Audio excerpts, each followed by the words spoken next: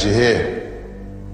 Because we got some serious issues to talk about. All of the, you know, the fame and the movies and the music and, you know, when you're behind the wall, all that stuff becomes pretty minimal.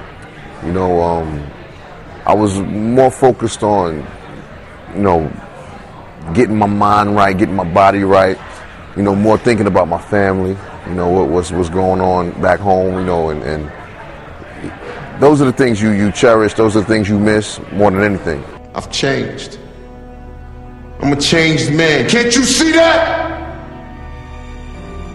Locking Ja Rule up for 2 years, or Plexico Barris up for 2 years, or Lil Wayne for 8 months, or T.I., or whatever the case may be, locking us up, yeah, I get it. You know, they're not playing with the gun laws. I understand it, I get it. But at the same token, we weren't people that, you know, were not productive in society. We weren't people that, you know, were going to knock over the 7-Eleven up the block. I mean, that is not our intention when we had these weapons. So, you know, I think it needs to be looked at a little differently.